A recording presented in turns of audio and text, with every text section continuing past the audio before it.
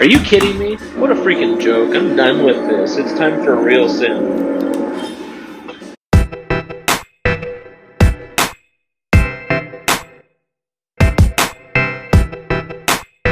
So I decided that rather than building a sim using just your standard rig, I wanted to build one using a car. So I had a few different things I needed to look at, but my main thing was a budget. Wanted to spend about $2,000, maybe less, because the plan is to cut this thing up and move it to my basement. So out of everything I could find, this was about the best I could find for $2,000. And I was able to call the guy and talk him down. I got it for $1,000. I was actually iffy, but being able to get it for $1,000, I thought, hey, why not?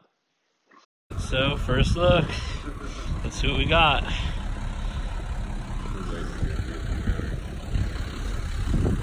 Let's see what this guy has got for me. It's a car. How are you? Good. Let me look real quick. Damn, he took the plate off.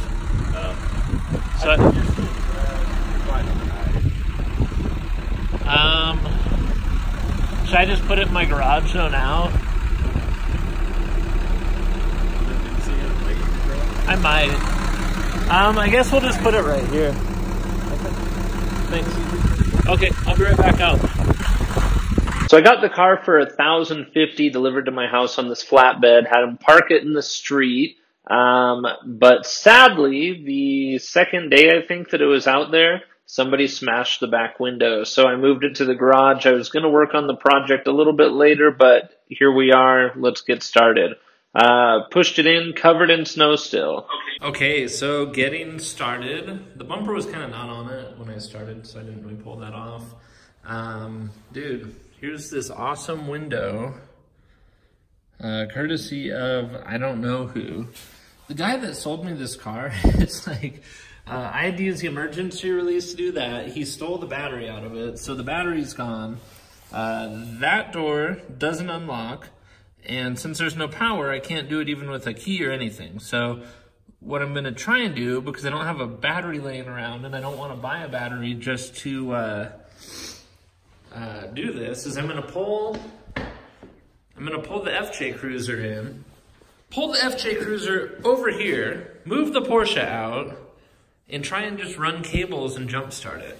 Well, not even jumpstart it. I'm just gonna run the cable straight to the leads, and we're just gonna see what happens. And we're gonna be careful, because I think this glass is just gonna dump. It's like snow. All right.